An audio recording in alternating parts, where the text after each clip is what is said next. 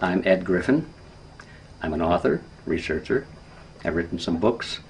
I've written a book most recently of interest called The Creature from Jekyll Island, a second look at the Federal Reserve System.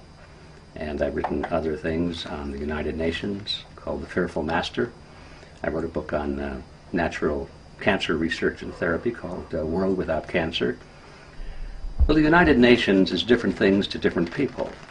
Most people think that the UN is our last best hope for peace. That's the way it was sold to me when I was in school.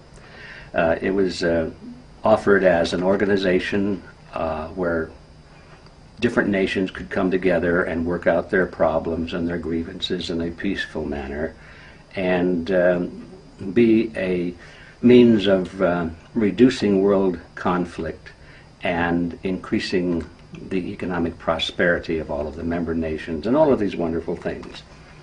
In reality, it turns out to be none of the above.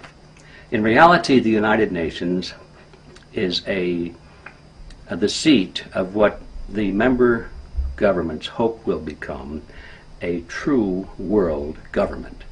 It's to be a government. And there's nothing inherently wrong with a world government, but we need to ask the question, what kind of a world government is this going to be? If the United Nations were going to be a government based on all of the things they've said it was going to be, peace and prosperity and protecting individual rights and all of these things, I think it'd be pretty hard to oppose it. But in reality, it's being built as a model of collectivism. The political ideology that is inherent in the United Nations is collectivism. It's a word that probably needs to be defined for our purposes here, but in general, it means a totalitarian system, a system of concentration at the top and the people being at the bottom being ruled from above. Not that the people have any voice in determining the direction of their government or the world, but they are to be told what the direction is, and they're to be told to follow it. Collectivism is a philosophy of big government and small people, and it's a philosophy that supposedly all of this is being done in the name of society. In other words, it's for the greater good of the greater number, supposedly. And so you're supposed to go along with whatever inconvenience or insult to your freedom comes along, because after all, it's in the greater good of the greater number.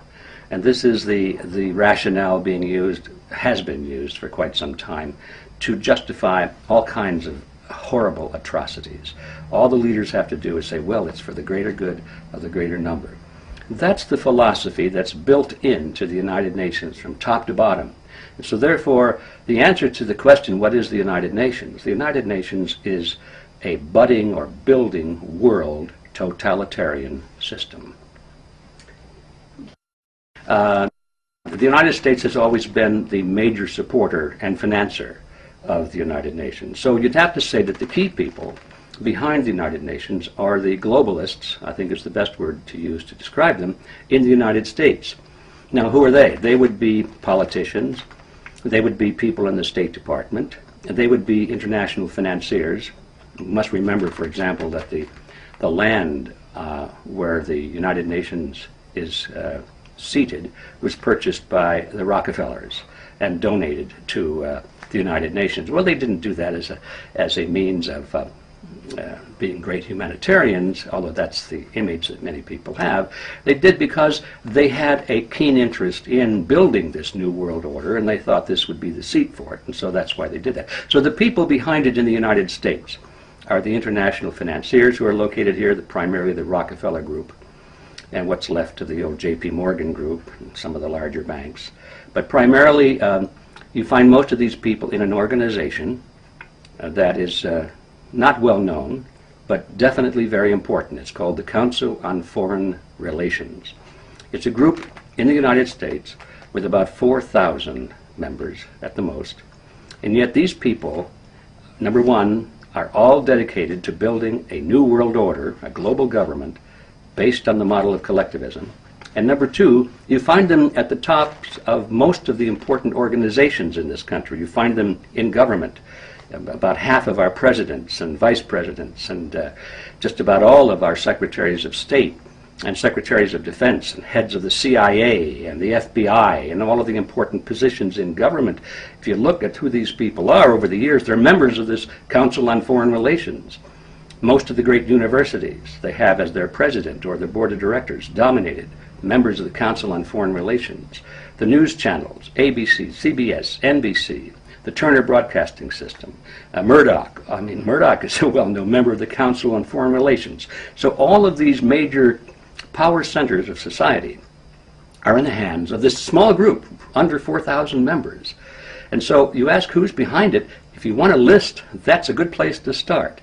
Write to the Council on Foreign Relations office in New York, as I have done every year, and I ask for a membership report or an annual report. And on the back of each report, they proudly list all of their members. So that's where you find who is behind the United Nations. That's a hard word for many people to accept, or a phrase, to accept that we have an internationalist elite. A lot of people believe that, in this country, we're the masters of our own political destiny. We don't have an elite. Maybe we have some rich people. Yes, we have some powerful people. But the idea of an elite or an international elite is foreign to the thinking of a lot of Americans. But the truth is we do have one. And their intention is to, number one, maintain their positions of being the elite, having vast power and control and financial wealth. And number two, to extend it to the international level. We have these international elites, we call them international, but basically they're housed in each nation. We have them in England and France and the United States and Germany and so forth. And now the big move among these people is to coalesce into a true international elite, whereby they will be operating through the governmental power of the United Nations. Now they really have clout, because there's no nation in the world that can escape their power, because the way these people work is that if they want to accomplish something, if they have an agenda, let's just pick one at random, disarmament, or another one, population control, or something like that. As it is now, they have to convince each of the respective nations and their governments to implement those agendas. But once you have a true United Nations with true governmental power, with real military forces, and once you have turned over to these agencies of international power control over your armies and over your air force and over your weapons of mass destruction, you have created a global government which is cannot be challenged by any nation whatsoever.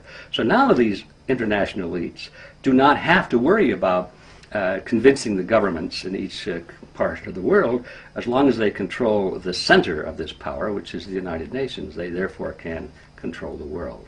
It's a very heady wine, I'm sure, but that's what their objective is. But the obligation of the United States to the United Nations on a legal front has become entwined in these things we call treaties. So if you're talking as a globalist, or as an internationalist, and you want to see the building of this new world order, you would say that our obligation to the United Nations is legal and it's binding because the United Nations has the status of a treaty. And then we have all these sub-treaties that follow along after it, NAFTA and GATT, and all of these organizations that are created. Those are all based on treaty agreements. And so, piece by piece, they've been weaving this fabric around us, like the little silk threads that the Lilliputians wrapped around Gulliver in Gulliver's Travels. I mean, any one thread you could break, but Gulliver woke up one morning and he had these thousands of little threads around his body, and although he was a giant compared to them, he could not move. They had captured him. So I think that's basically what's going on. And in that sense, we have this obligation to the United Nations because we're being bound down by thousands of treaties, and it's destroying our independence.